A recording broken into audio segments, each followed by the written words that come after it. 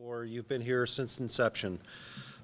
You're part of this family, and so we're grateful to be here in the midst of our cares and encumbrances and all those things that weight us down or aggravate us and irritate us and all the rest, which are effects of sin. Nonetheless, grateful to be here, and I hope and pray that you will see this as a condescending reprieve from the Lord, and more importantly, a reminder of things to come. So with that, I'm going to ask you to open your bulletins, if you would. And as you open them at the top, you'll see that our theme of worship this morning is that God is the Prince of Peace.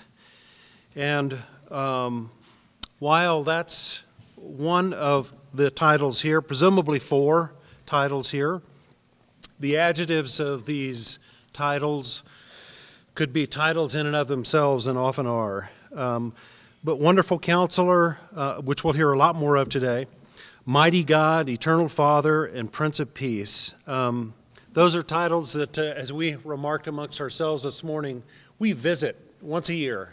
We make sure that we visit those titles once a year because it's Christmas. And it's in the Christmas passage, or one of the Christmas passages.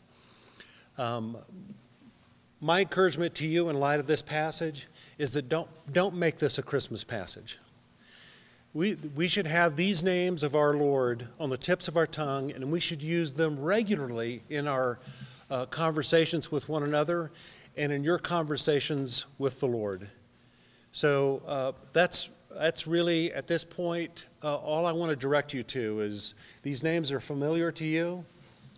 Use them in your daily thoughts and life to the degree that they are familiar, and make them, again, just a daily part of your life, so that you once you understand what Wonderful Counselor means, you'll become dependent in some way on the references to our Lord that those 2 words imply, again, which you'll hear more of today.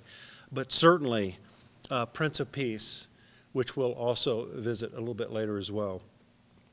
So with that, I'm going to open us in prayer and think upon these names that are in this passage, and we will be ushered into worship. So let's pray together. Father, we're grateful that you are indeed the Prince of Peace, that you establish peace. Our prayer this morning is that we would, as we engage in worship, but more broadly, that we'd be a people who have a growing sense of what true reality is, and that is that we have been brought into a peaceful relationship with you. And because of that, we can rest in you, and we can rest in our circumstances to some extent. We know that this is, we constitute the church militant, and that these times are still engaging in the presence of sin, and so therefore thoughts and actions are tainted with sin.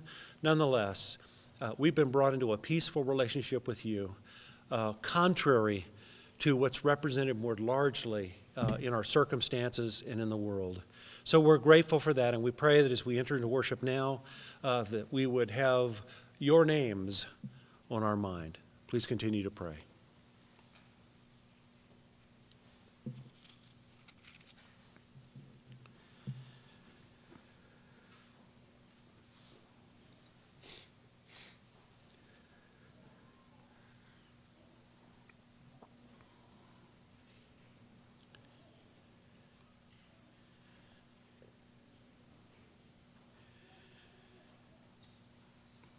And the angel of the Lord said to them, "Fear not, for behold, I bring you good news of great joy that will be for all the people. For unto you is born this day in the city of David a Savior, who is Christ the Lord.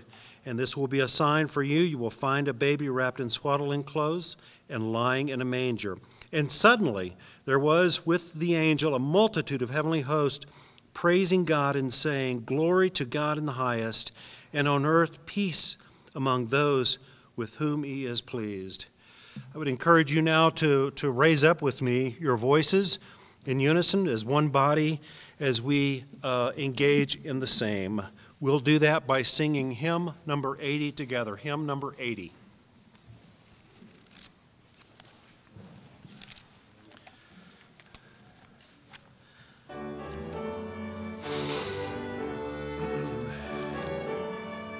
Please stand with me.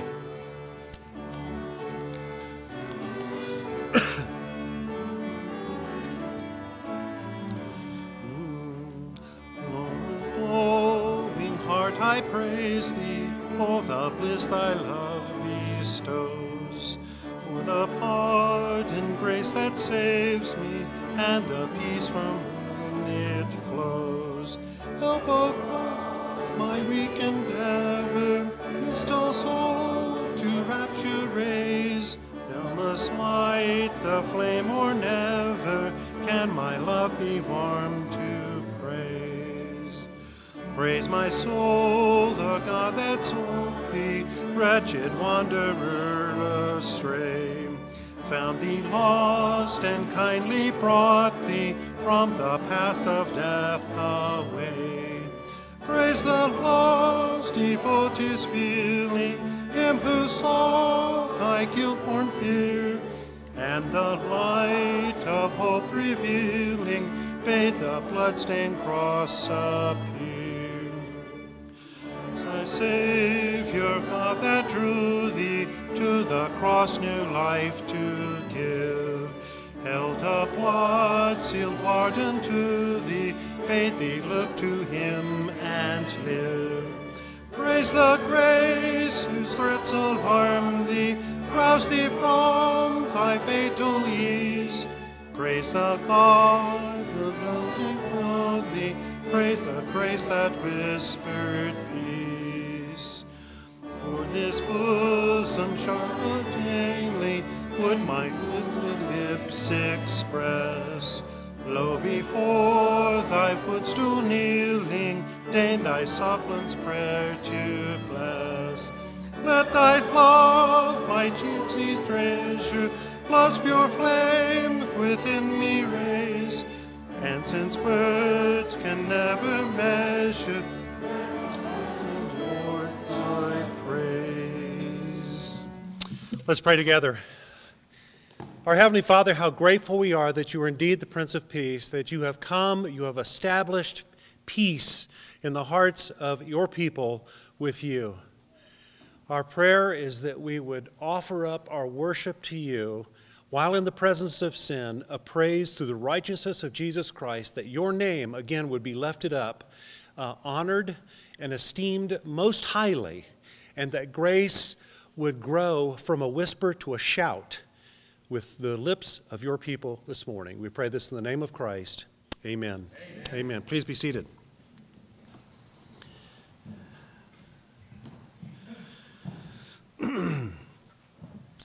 While our Lord has established peace with us in him, nonetheless, we are still in the presence of sin, and that is ever so evident in our thoughts and our actions day in and day out. We have a constant reminder that the fullness of peace is yet to come.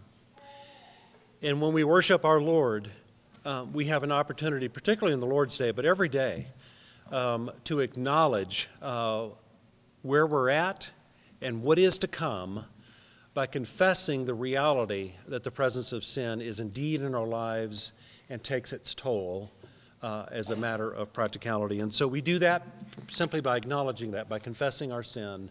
But we do so remember that he is the Prince of Peace and he's established peace. And it is in the larger orb of peace and that context in which we confess our sin. And so worry not when you confess your sin. Worry not. But confess your sin, certainly with contrition, but certainly and also with great joy and confidence. So with me, our prayer confession is in the bulletin. We'll pray this prayer together, and then we'll have a silent time of confession, and I'll close this. So if you would, pray this prayer with me. O God, we have taught others and yet have not taught ourselves. While we profess to know you, we have denied you by our works. We have named the name of Christ and yet have from iniquity. You have brought us up as children, but we have rebelled against you. Your word has been to us a precept upon precept, line upon line, And yet, like the man who looks at himself in a mirror, we have gone away, forgetting what we are like. When some have been overthrown like Sodom and Gomorrah, we ourselves have been as brands plucked out of the burning, yet we have not returned to you. O Lord, speak to us. Let us not return to our folly. Show us your steadfast love and grant us your salvation. You have exalted Jesus to your right hand as leader and Savior, to give us repentance to Israel and forgiveness of sins. Forgive us, O God, for Jesus' sake. Amen. Please continue to pray.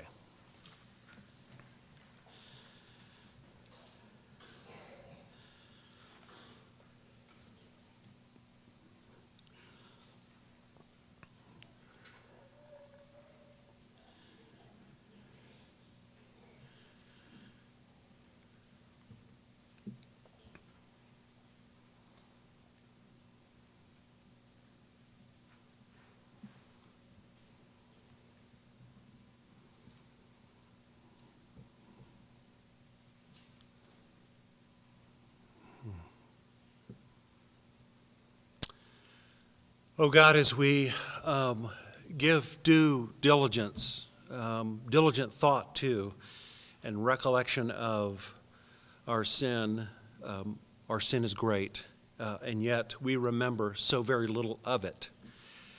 So we're grateful that you cover all of our sin, regardless of our sinful disposition not to remember our sin.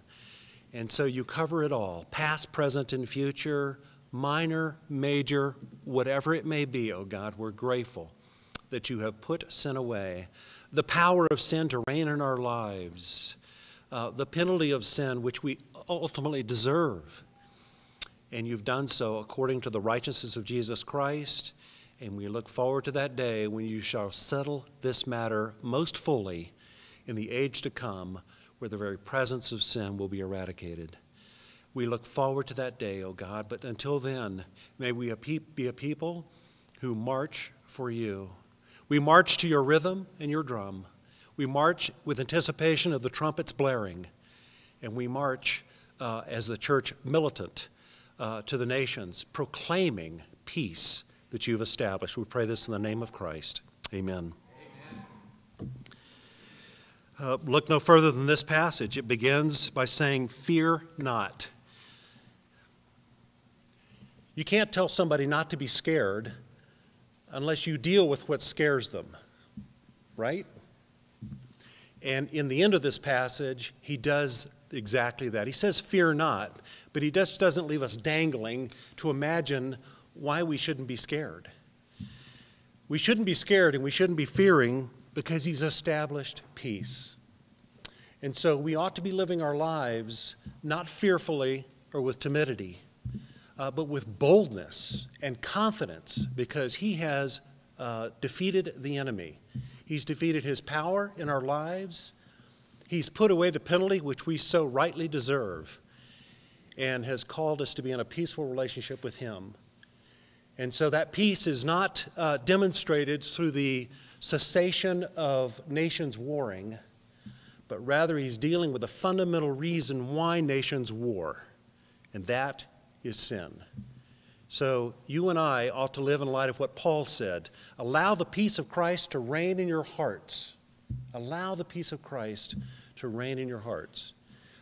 That's clearly calling us back to understanding a passage like this that makes it very, very clear that we've been brought into a relationship with him that can never be eradicated. So if you understand that, and if you're trusting in that reality, that that's what Christ has done, then you're a child of God, and not you, I, your sin, my sin, or anything else can ever separate you from the love of Christ that has been demonstrated on the cross and applied to you and me to bring us into a relationship.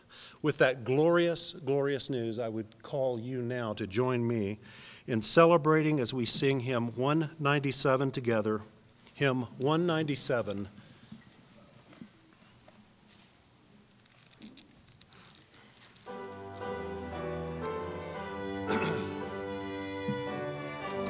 Please stand with me.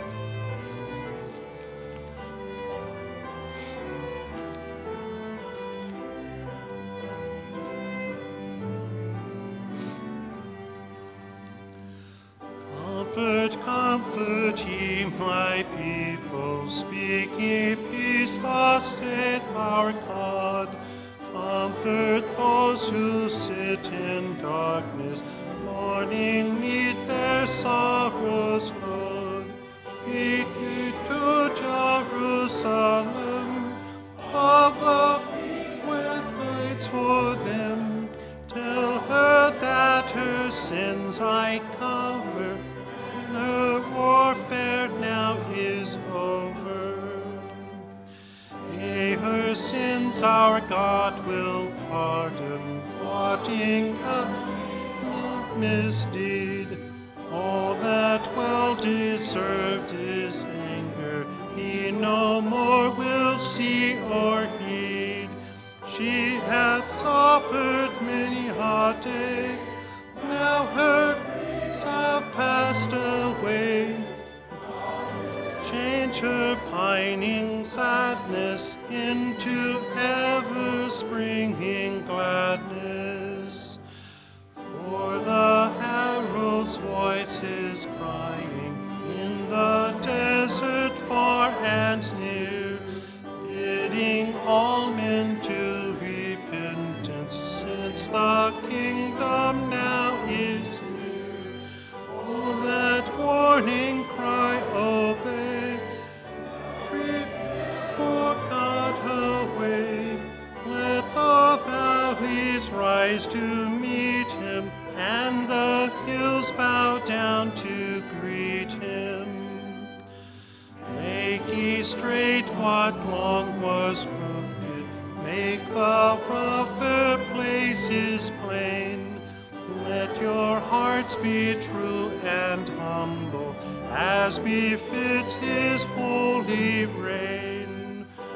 The glory of the Lord now o'er is shed abroad, and all flesh shall see the token that his word is never broken.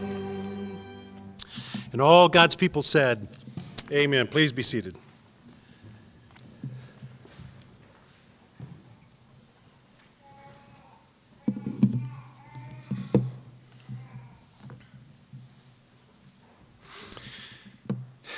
Luke 2 goes on. And it came about, the angels had gone away from them into heaven, that the shepherds began saying to one another, let us go straight to Bethlehem then and see the thing that has happened, which the Lord has made known to us. And they came in haste and found their way to Mary and Joseph and the baby as he lay in the manger. God calls by the glorious message of the coming of Christ. And the initial response, the immediate knee-jerk reaction is to come and see. And that's dedication. That's a desire to come, to go to. And then in Christ we know that blossoms over into serving and loving and giving and the whole bit. And so this morning as we walk our way through Luke 2, we are walked through the exercise, the process of worship. And so it's our privilege now this morning to come and see, to come and give, to come and dedicate and devote ourselves unto Christ. So we're going to do that now. We'll do that through a variety of ways. One will be through giving. Another way will be through praying. And lastly, we'll be praying a corporate prayer through a hymn. So as the plates are passed, though, come and see, come and give. Give your heart and thus your life to the Lord. Would the ushers please serve us?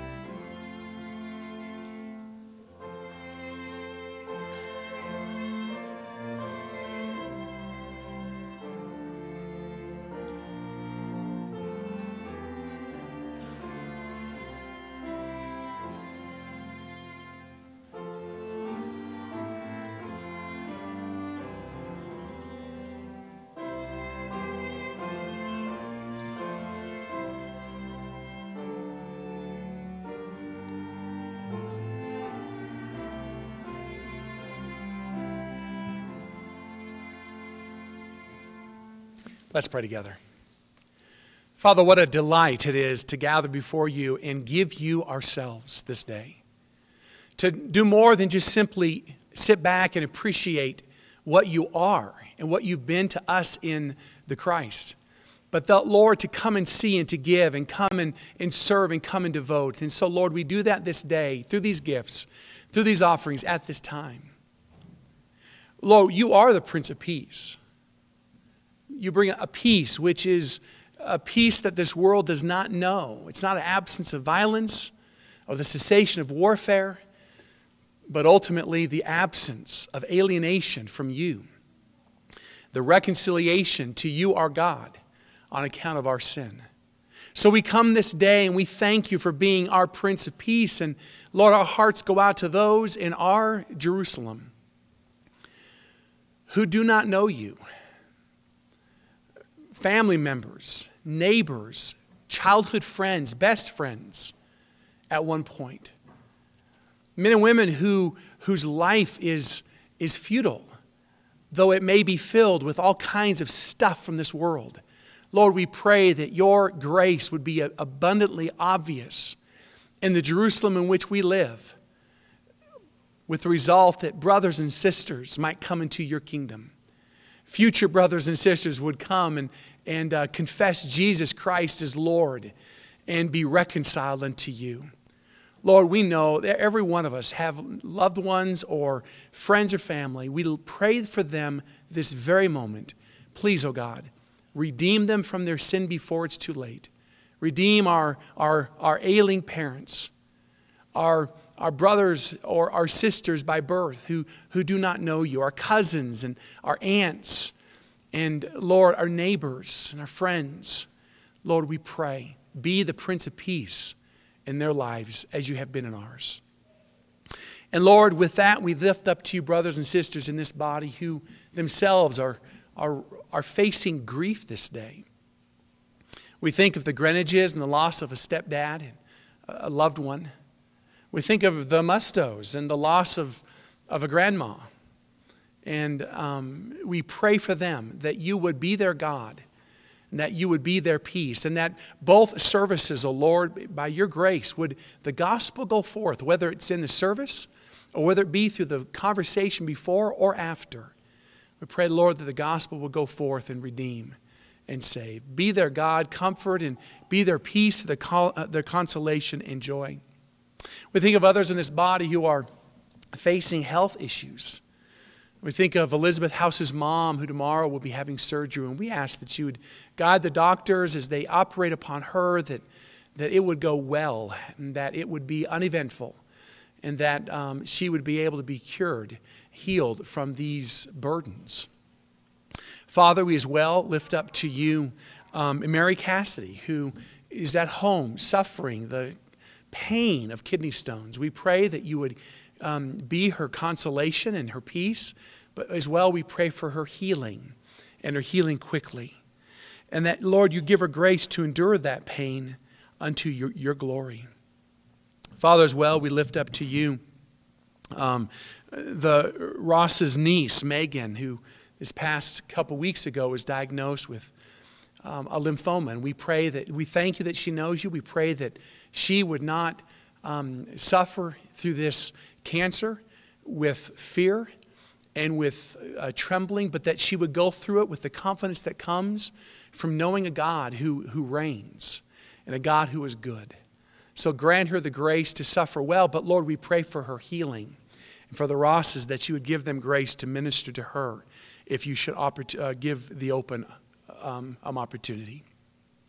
Father, we pray for those who in the body of Christ this day are in conflict.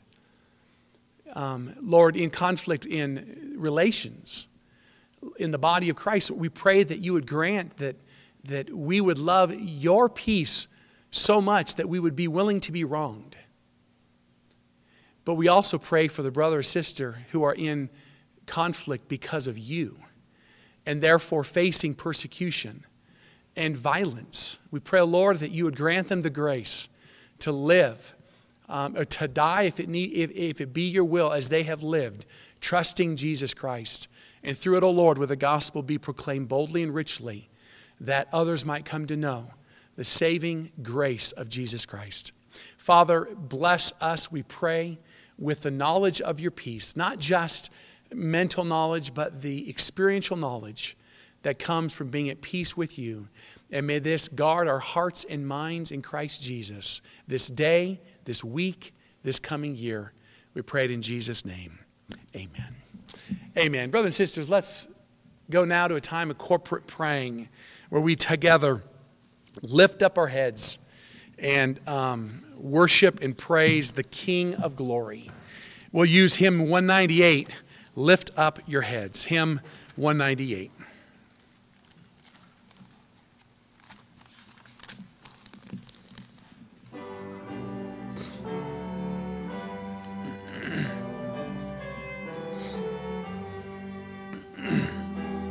And let's stand.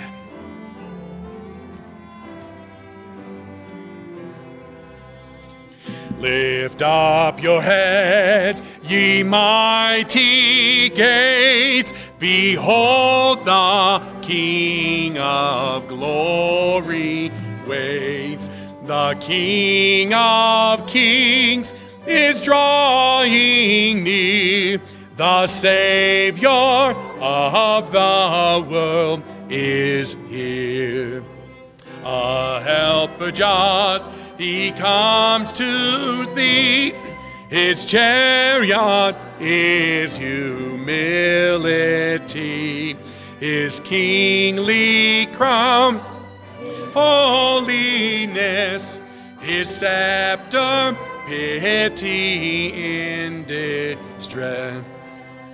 Oh, bless the land, the city blessed, where Christ the ruler is confessed. Oh, happy heart and happy homes, to whom this King in triumph comes. Fling wide the portals of your heart, make it a temple set apart from earthly use, for heaven's employ, adorned with prayer and love and joy. Redeemer, come, I open wide my heart to thee, here, Lord, abide. Let me thy inner presence feel, thy grace and love in me reveal. So come, my sovereign, enter in. Let new and nobler life begin. Holy Spirit, guide us on until the glorious crown be won. Amen. Please be seated, brothers and sisters. Luke 2:20. Listen to the word of God. The shepherds went back, glorifying and praising God for all they had heard and seen, just as had been told them. These people left praising God because of the Word of God. It's our privilege right now to come to the Word of God and fellowship with Him, our Lord. And so let me invite you towards that end to turn in your Bibles to the book of Isaiah, chapter 9, and as well turn in your bulletins to that section in the bulletin that has the sermon notes on it. Isaiah chapter 9 is the text that we'll be studying this morning, specifically verse 6. And another name. We're looking at the names of Christ, and we know in Scripture that the word name references character. So we're looking at the character of Christ, the different names that are descriptive of the Messiah, our Savior. And we've seen thus far Rod of Jesse, Emmanuel, sunrise from on high. It's our privilege now this morning to come and look at one more, another one, which is described for us in Isaiah 9:6. This is the word of God. I will read 1 through 7. But this is the Word of God. So let me invite you together with me to stand as I read God's Word. Hear now the word of the Lord. But there will be no more gloom for her who was in anguish. In earlier times, he treated the land of Zebulun and the land of Naphtali with contempt. But later on, he shall make it glorious by the way of the sea on the other side of the Jordan, Galilee of the Gentiles. The people who walk in darkness will see a great light. Those who live in a dark land, the light will shine on them. Thou shalt multiply the nation. Thou shalt increase their gladness. They will be glad in thy presence, as with the gladness of harvest, as men rejoice when they divide the spoil. For thou shalt break the yoke of their burden, and the staff on their shoulders, and the rod of the oppressor as the battle of Midian. For every boot of the booted warrior in the battle in a tumult, and cloak rolled in blood will be for burning, fuel for the fire. For a child will be born to us, a son will be given to us, and the government will rest on his shoulders. And his name will be called Wonderful Counselor, Mighty God, Eternal Father, Prince of Peace.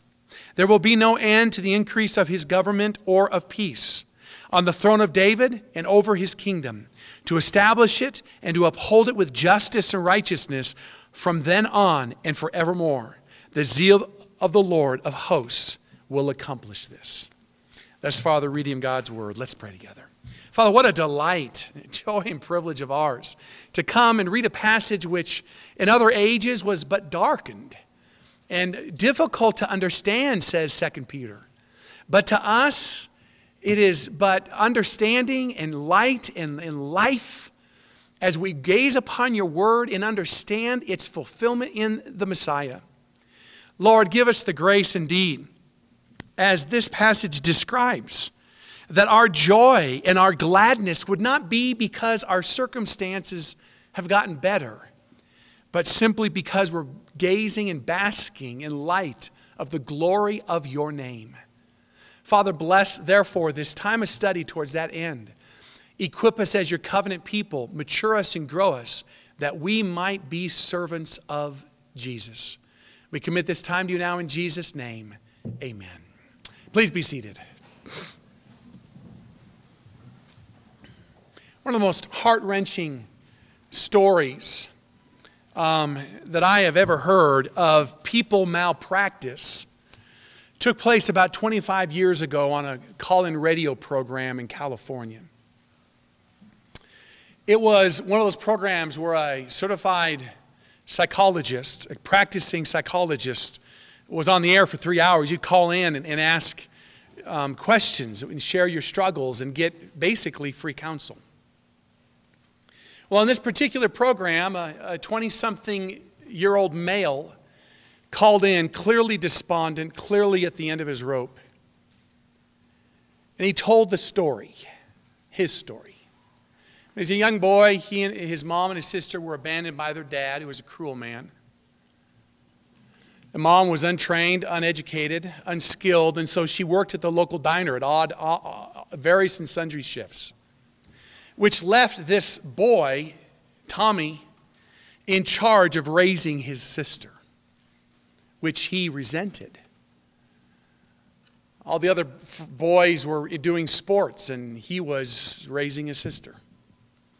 All the other boys for birthdays and Christmas got wonderful gifts, and they couldn't afford a thing. So he's raised, taking responsibility for his little sister, and who was insecure, obviously, and struggled, obviously, and so had a lot of problems. When he was in high school, his mom one day said, "Tommy, why don't you go to the store and pick up this list from the grocery store?" That was an opportunity for freedom, to get away from the stress of his home and the world in which he lived. And so he grabbed the car keys and bolted out the front door, only to have his heart sink when he heard his mom say, "And bring your little sister, I'm sick of her whining." Well, he was sick of her whining. So he got in the car and he thought he'd teach her a lesson. So he ripped out of the driveway and drove down the road as fast as he could go, jerking the steering wheel to bash her body against the wall. took corners as fast as he could go. And during the ride, his sister starts crying, "Tommy, slow down. Tommy, stop it." Well, Tommy did stop it when he ran his car into a tree. When he woke up from his daze, there was glass everywhere, blood everywhere, and this deep, thick smell of gasoline. In his daze, he wasn't thinking. He got out of the car, and he just got out of the car moments before the car was engulfed with flames.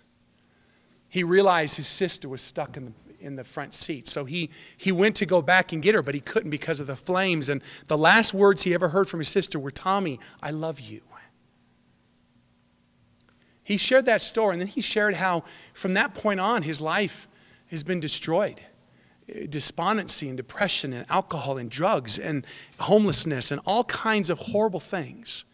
And after sharing all these things, he asked the counselor, "Can you help me?" And believe it or not, she said no. And they went to a commercial break. Now, as I think about that counselor, we don't know what happened off air. Maybe she did help him. Maybe as soon as they went to the commercial break, she recommended someone who could help him. But as I think about her and this counselor, and I think about the kind of counsel she could give this young man, other than drugs, what is there that could help a man in this world? What is there that could help a man face the demons that young boy was facing? There's absolutely nothing this world has to offer a man struggling with that kind of despondency and that kind of guilt. That is why I'm so grateful, brothers and sisters, that God did not leave us in our sin. He came to this earth. He took the form of man. He lived on this earth for us. He died in our place and reconciled men and women like Tommy to himself. Our passage describes it in the verse before us this morning. We are talking about the Christ of Christmas and the various names that our Savior bears as our Messiah. And this morning's passage describes him as our wonderful counselor. Let me give you the background, the setting of this text real quickly so we all have a running start. You're familiar with it because 2 weeks ago we looked at Isaiah 7 and it's the exact same context. But let me give it to you so we get a running start. 1051 BC, the theocracy received an earthly king, a physical king. Saul became king in 1051. And from 1051 down to 931, 120 years, it went from Saul, David, Solomon, and things went along well for God's people, Israel. Well, in 931, Solomon dies, and towards the end of his reign, of course, he was this despot. And so his son comes into power, Rehoboam, and he, of course, flexes his muscles, as you know the history, and says, "You think it was better than my dad? You haven't seen anything yet." So the nation divided.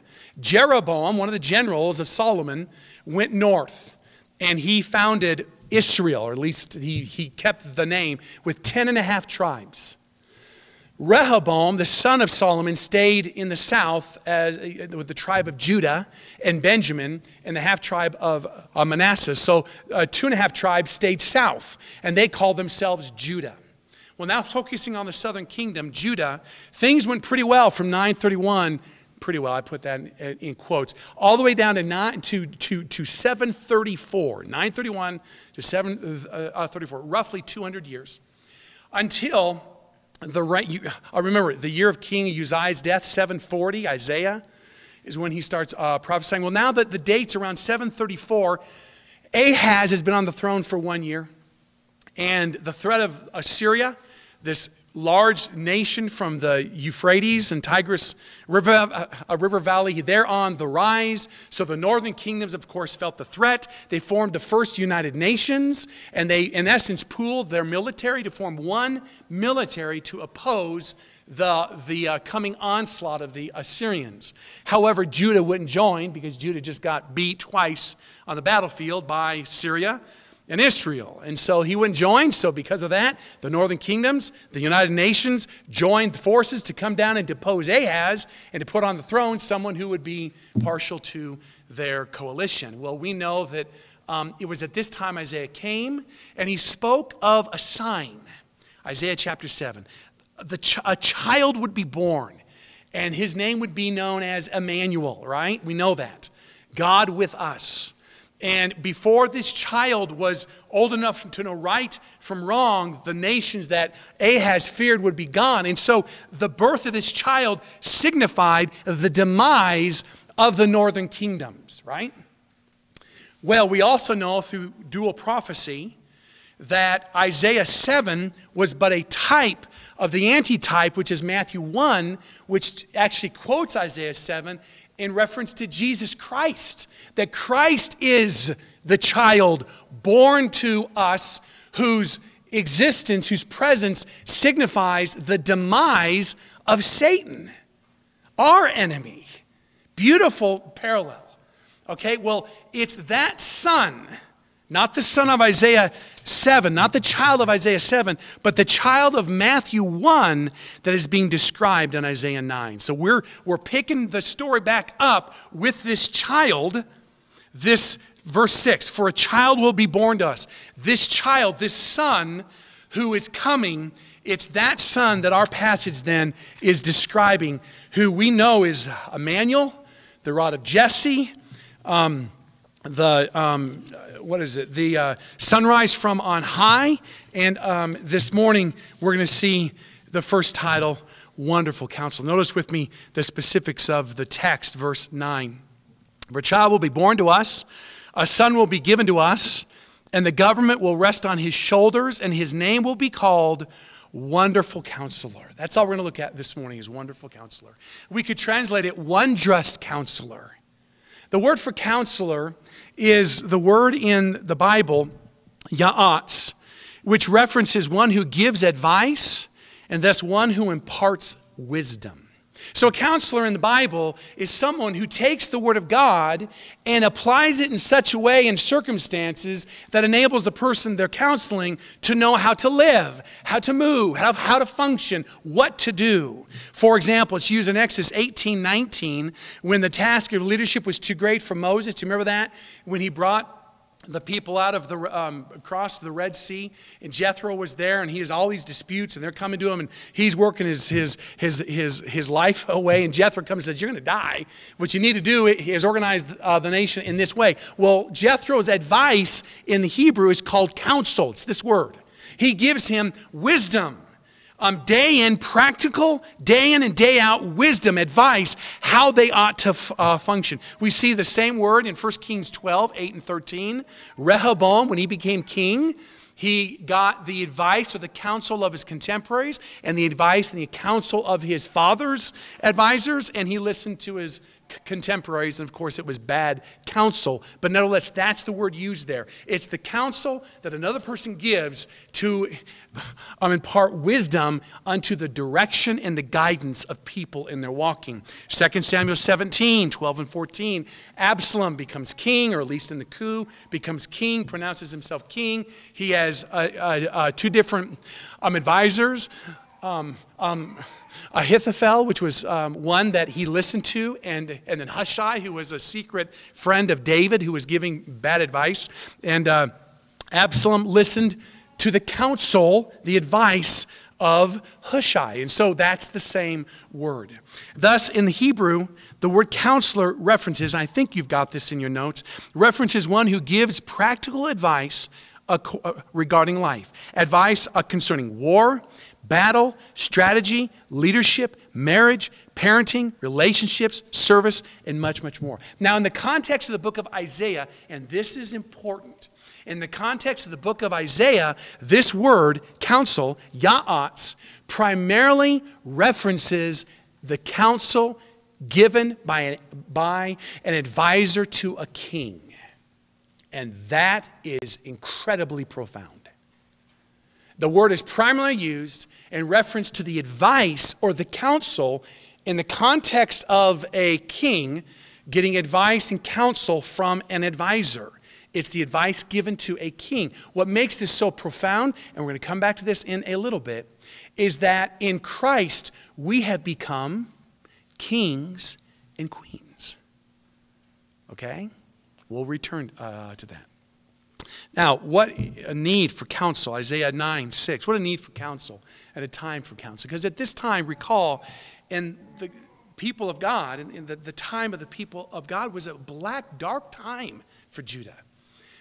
Ahaz became king 735, co-reigning with his father, by the way, Jotham, till 731. But he became king in 735, and as king, immediately he went out to battle with per the advice of his counselors and attacked Syria. And of course, Syria killed a lot of men and humiliated. And so, per the advice of his counselors, he went out and attacked Israel. And of course, we know from that last week, 120,000 Israelite men were killed. Brave men, noble men. Bad advice. And now these northern kingdoms were now coming down to depose him. And he, and according to Isaiah 7 verse 2, is quaking in his boots. What God's people needed more than anything at this time was a wise counselor. It's a dark time. And then forget just the northern kingdoms. You've got this bigger impending threat of the rise of the Assyrians just on the horizon. And we know the history. Right after the Assyrians come the Babylonians. And after the Babylonians come the Persians. And after the Persians, the Greeks. And the Greeks and the Romans. I mean, God's people from this point on were living in darkness. Always as a subject people, subjugated people, humiliated people. What they needed more than anything else was wise, godly counsel. So what did God give them? What did God give them? Well, our passage tells us God didn't give them an earthly counselor. He gave them a wonderful counselor. Isn't that incredible? He gave them a wonderful counselor. You know what the word wonderful means? Pele. It refers to the actions of God. It's a word used in association with God, primarily. And thus something that is mysterious, unusual, beyond human capabilities, and so something that awakens astonishment on the part of man. For example, Judges 13:18, Manoah talks with the angel of the Lord, which we know is Jesus Christ. And Manoah talks to the angel of the Lord who tells him about Samson. And Manoah at the end says, "Who are you? What's your name? I want to be able to tell people who I just spoke with." And the angel of the Lord said, "My name is," this word here, wonderful. And the idea behind that is my name is incomprehensible. You can't understand my name. I'm God. That's Jesus Christ, brothers and sisters. And when the angel says that, we know the angel's saying, I'm God.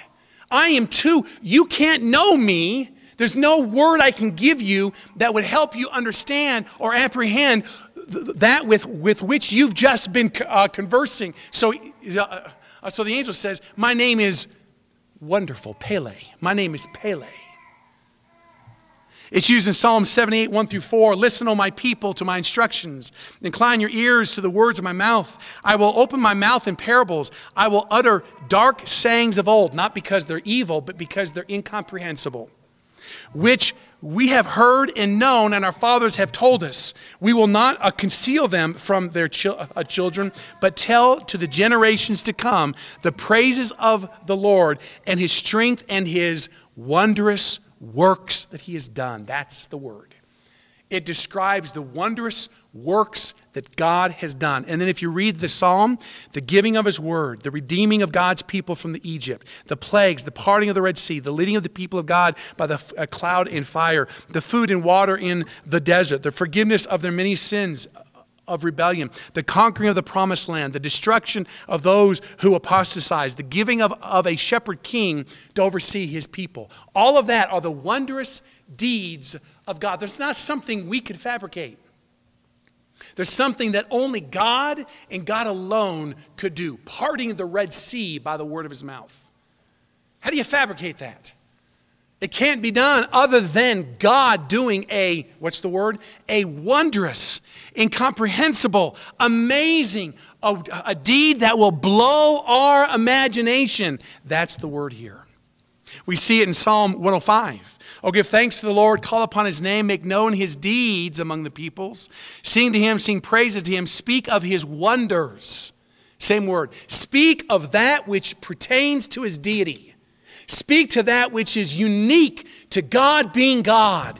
And in Psalm 105, it's things like remembering his covenant in the face of open rebellion. The fulfilling of his word, verse 19. The multiplying of Israel into a nation, 24. All the events surrounding the Exodus, the parting of the Red Sea and the wilderness wanderings, verse 27 and following. That which unites these verses together, that's which unites wondrous deeds, is the idea that they are acts that only God can do. And so divine acts, eternal acts, omnipotent acts, acts that go beyond human comprehension. So get this. At a time when the people of God's back was against the wall, God came and he promised to give perfect counsel, righteous counsel, complete, infallible, holy, inviolable counsel. That's Isaiah 7. Isaiah 9, though, is speaking about the son of Matthew 1. Notice Isaiah 9, verse 1. But there will be no more gloom for her who was in anguish. The context of Isaiah 9 is a time of gloom and anguish. Verse 2, the people walking in darkness. That's the context.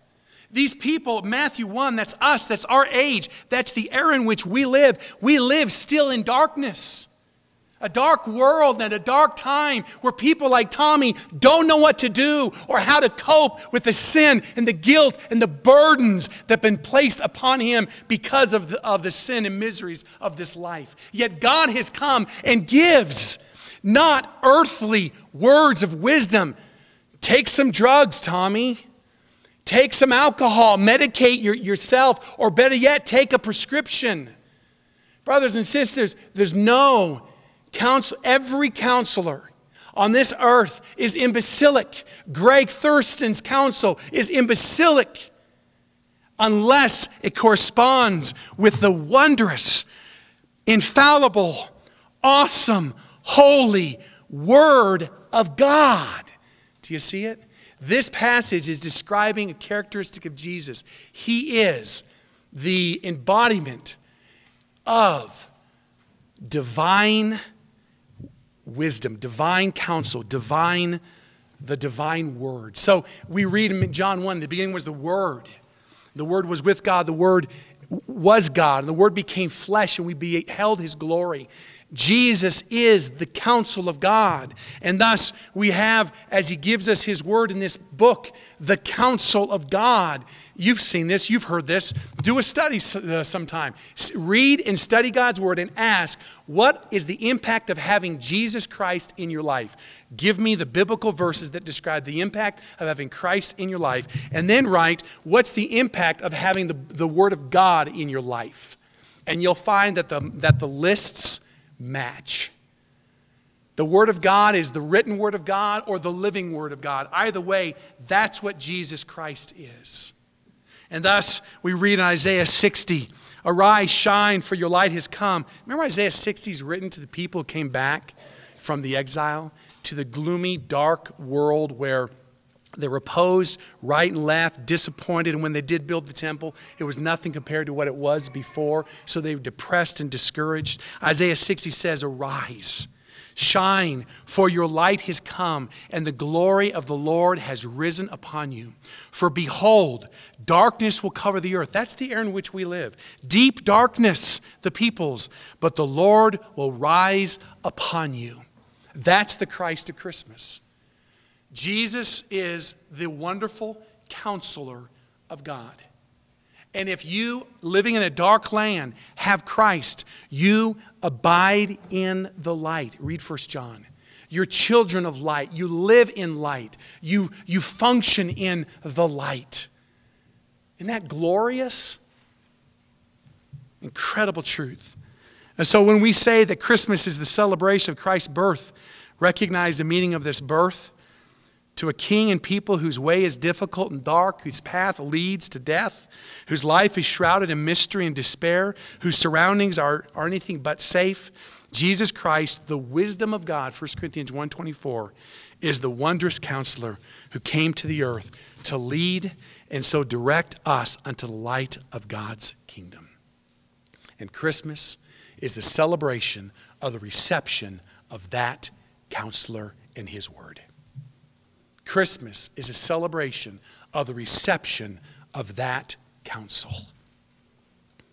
And thus, brothers and sisters, understand, Christmas is the celebration of, it begins with a people like Tommy in a dark, horrible land, despondency and despair. Yet God came and with healing in his wings, born of a child, living a perfect life, bearing the sins of his people on the cross, and thus in his death and resurrection, leading forth a host of captives. Brothers and sisters, that is the wonderful or the wondrous counsel of God that we celebrate.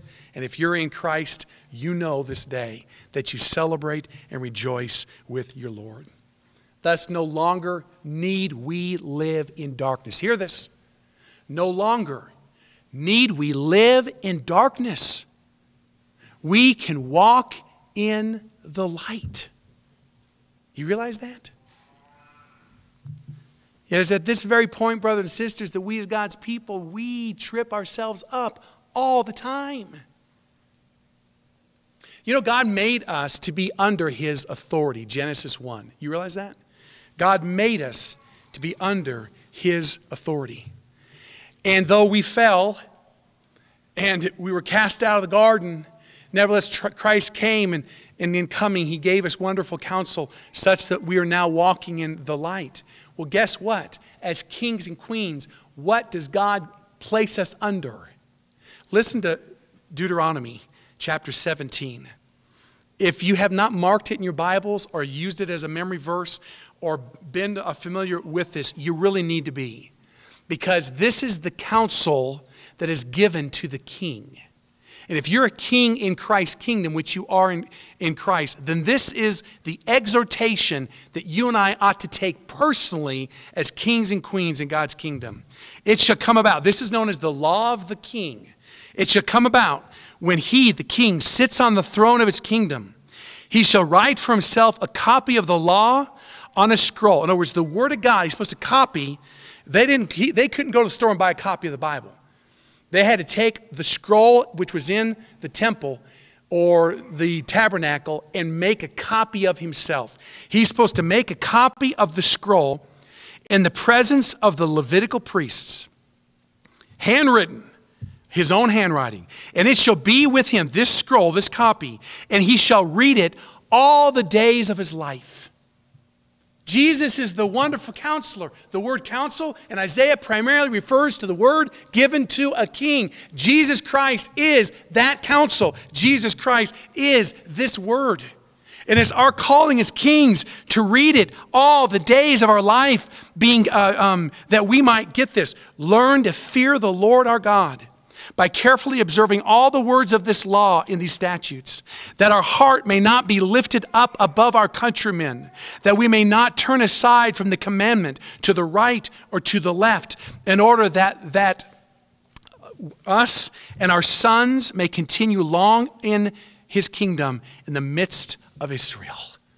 Brothers and sisters, the law of the king is to take the word of God and submit ourselves to it, copy it, and read it every day of our lives and strive to get it. Submit ourselves to it unto the fear of the Lord. And as we do this, this passage says, as we do this, our children are raised up in the same way. That's the call of God. But you know what, brothers and sisters? We don't do that. We got the Word of God before us, and we don't read it. Much less, hear this, much less do we strive to submit ourselves to it. It's one thing to read it, but do you strive to submit yourself to the Word of God? Many times we don't do it because it's boring. I've heard that so many times in discipleship. It's boring. The Word of God is boring. And you've been telling me to read Ezekiel, and it's boring.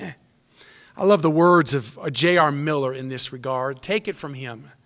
A young lady purchased a book. You've got this quote in your bulletin. A young lady purchased a book and read a few pages, but was not interested in it.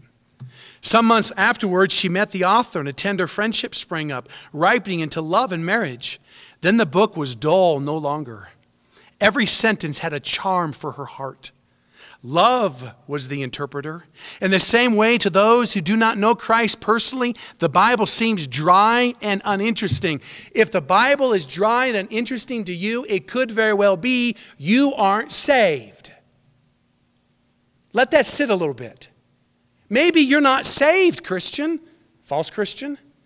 If you look at the Word of God and go, it is so boring, it very well may be you don't have a love relationship with God. But when they learn to know Him and love Him, then all is changed. The deeper their love for Him becomes, the more do the sacred pages glow with beauty and light. It's very possible, too, that while you are saved, you have so neglected fellowshipping with Christ. You see, we talk a lot about this. I know Dave talks a lot about this in Sunday school. I've heard him say it many times. Guys, so you memorize the catechism, so you can spout theology till you're blue in the face. Demons can do that, and they shudder. Knowledge doesn't save.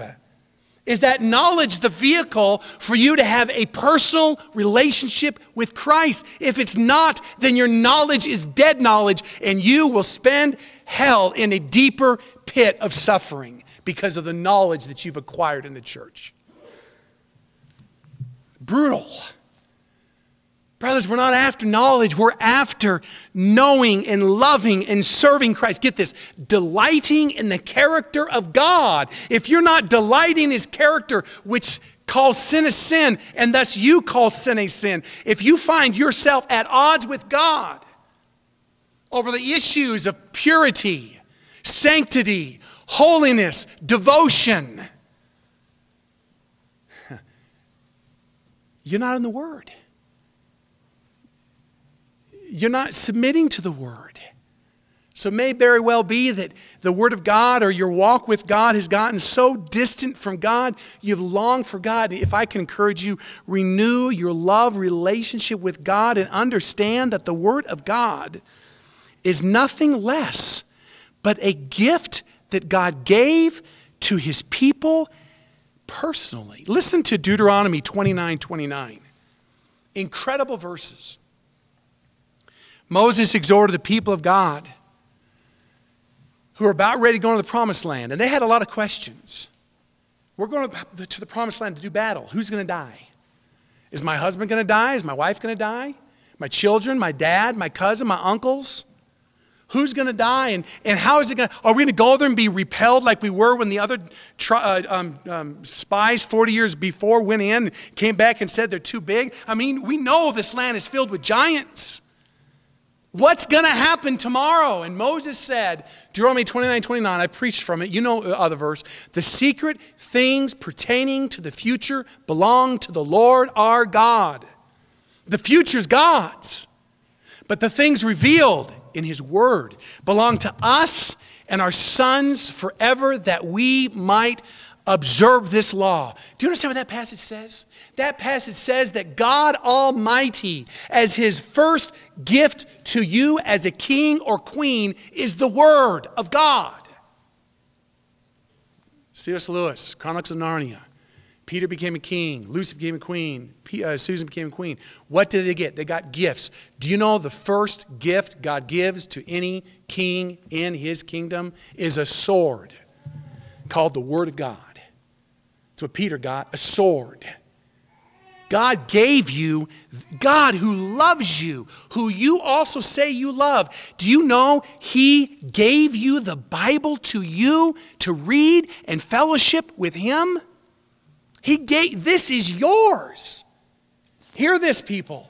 This is not a religious book handed down through the ages that you somehow inherited, this dusty, thick home that now you got to read about people who lived 4,000 years ago.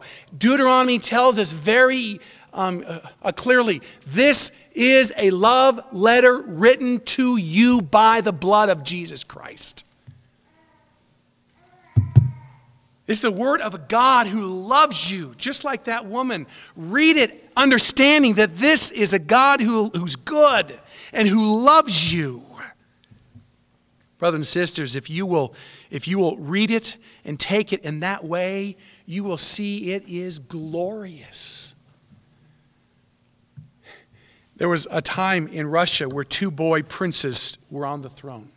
They were brothers. They were young. 6 and 8. I don't know what their ages were, but they were young. And in that day, as it is in many, you've heard about this, the king would be in session, which means you sit on your throne and people come up with gripes and complaints, divisions, and they say, look, this is what's going on, we need your counsel. Well, these boys would sit in session. Well, you're not going to live in a kingdom and not have people come forward and offer questions to your king. That would be a huge insult. So people came to these boys and gave them struggles that they were having. And to the amazement of all, their counsel was profound. These two little boys giving words of advice that pretty soon people from miles and miles and miles away heard about these two boy princes, these kings, who were giving such profound, helpful words of decisions that people flocked to their court. Turns out the secret was behind their throne was a curtain where their mother, Princess Sophia, stood, and she'd whisper the answer to her boys, and her boys would then comment on what they should do. It wasn't the boys, it was the mom. Brothers and sisters, that's what the Word of God is.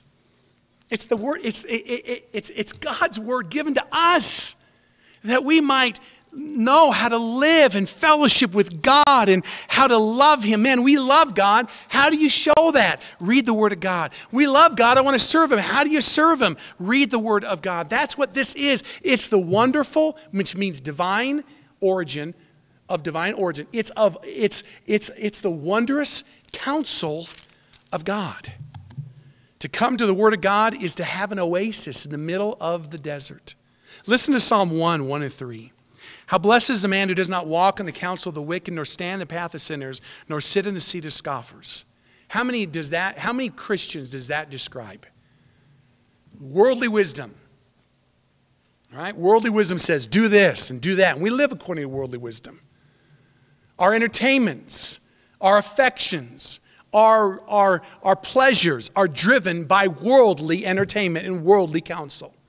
This passage says, how blessed is man who isn't driven by those things. But rather his delight is in the law of the Lord, and in his law he meditates day and night.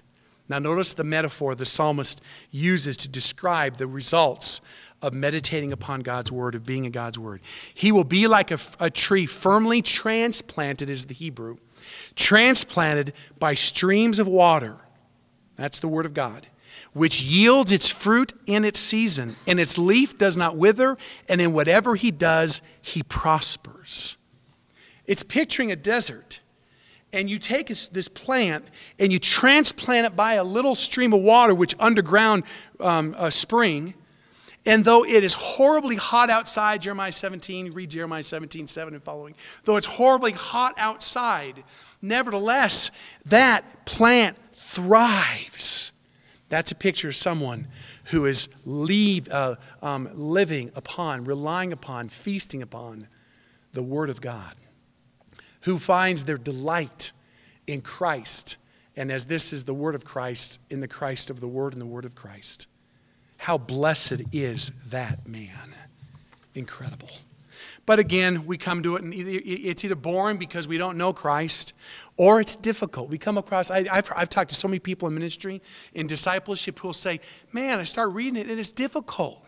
There are passages in there that are hard to understand. And what happens is I get tripped up. I start reading the Word of God. I come to a passage that's hard to understand. I go, I don't understand this. This is crazy. And then eventually I stop reading. So I've tried so many times to get going, but it just doesn't go because it's hard. Let me give you the counsel of someone much wiser than myself. Charles Spurgeon. You got the quote there. An old man once said, "For a long period I puzzled myself about the difficulties of Scripture, until at last I came to the resolution that reading the Bible is like eating fish. When I find a difficulty, I lay it aside and call it a bone. Why should I choke on the bone when there is so much nutritious meat for me? Someday, perhaps, I may find that even the bone may afford me nourishment." Wow, what great advice. Brothers and sisters, you're reading the Word of God, you come across something you don't understand, skip it. Why get tripped up by that bone? Just keep reading. And you know what's amazing? Take it from me. The more you read the Word of God, the more you see, the more you see, the more you understand, the more you understand, the more you'll understand. You see what you know, right? You go up into the mountains, you don't know trees, you won't see a tree. But if you understand different trees, you'll see, wow, that's a fir, that's a spruce, that's an ash. Wow, this is, an incredible land. Brothers and sisters, the more you know, the more you see. So you will find that if you skip the bones and keep on reading in the process of day in and day out, line upon line, precept upon precept, a little here, a little there, day in and day out, over the course of years, you will discover that all of the bones melt away in your mouth. Literally, they melt away in your mouth. When I got ordained, I had not studied Scripture deep enough or long enough to be able to come down to an eschatological position. I didn't. I was ordained in a denomination where you had to have definitive views on the second coming of Christ, which I held. But I did not know whether it was all-mill or post-mill or name it, historical pre-mill. After 8 years of preaching, I was forced to say, what's your position?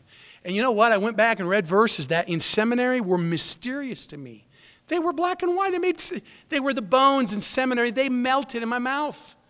Wow, this is easy. What was your problem, Greg, 8 years ago? Why couldn't you understand this? Well, I just preached morning and evening services, studied all the time for 8 years. 8 years later, I never studied those passages after 8 years, but now 8 years later, I look at the same passages where 8 years ago were a bone had become very clear to me. Oh, the answer is this. So I came down with an eschatological opposition. Brothers and sisters, that is all of us.